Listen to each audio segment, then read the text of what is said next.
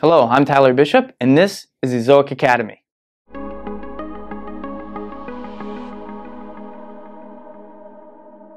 Hello and welcome to Ezoic Academy. Today I'm going to show you how to set up the Site Speed Accelerator with Nameserver integration. First, select Site Speed as your module after you've signed up for Ezoic and click Continue. Once on your home dashboard, you'll see that the first option is to integrate your site. This is where you should start. After clicking on integration, if you're a WordPress site, you'll have a third option, which includes WordPress integration. If you've already integrated via Cloudflare, you'll also have an option for Cloudflare integration. Otherwise, we recommend Nameserver integration as the best integration option for almost all sites. Click on View Instructions to get started. Once in here, you'll see your current Nameservers if they're already in place, and will provide options for what you should change your new Nameservers to. In this case, Ezoics. I'm going to select my first Nameserver and then navigate to my host or wherever my DNS is managed. From here, I need to navigate to the area of my admin screen that allows me to change my Nameserver or DNS records. Here, you can see my existing DNS records, and I'm going to set new Nameservers. I add the first one, and I go back to my Ezoic homepage and add the second one. From here, I'm going to save my changes and navigate back to Ezoic.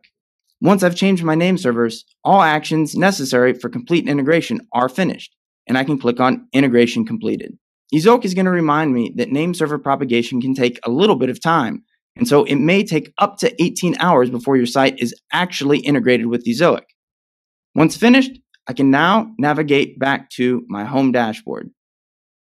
I may need to wait up to 18 hours before I can access and use the Site Speed Accelerator. However, if I would like to get started now, I can go ahead and configure the Site Speed Accelerator according to my specifications. I can select which devices it would be best to use the Site Speed Accelerator on. I can also install the caching app if I would like to use Ezoic for advanced caching and CDN. Lastly, I need to turn on the Site Speed Accelerator.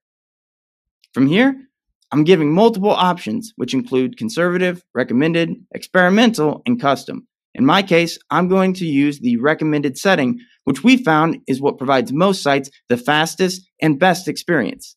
Ezoic will always remind me that the Site Speed Accelerator must be activated because we want everyone to be able to preview their site first. You must click on Preview once you've navigated back to your home dash and notice that on your previewed version of your site, if there are ads there showing, if there are menu items or other aspects of your site that are displayed the way that they're supposed to be, there are no errors, you can know that the Site Speed Accelerator is working the way it should. If you notice any errors, you may want to try creating different versions.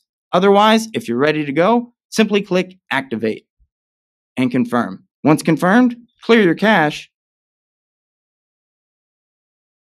and then you can begin testing how much faster your site is using Ezoic's Site Speed Accelerator.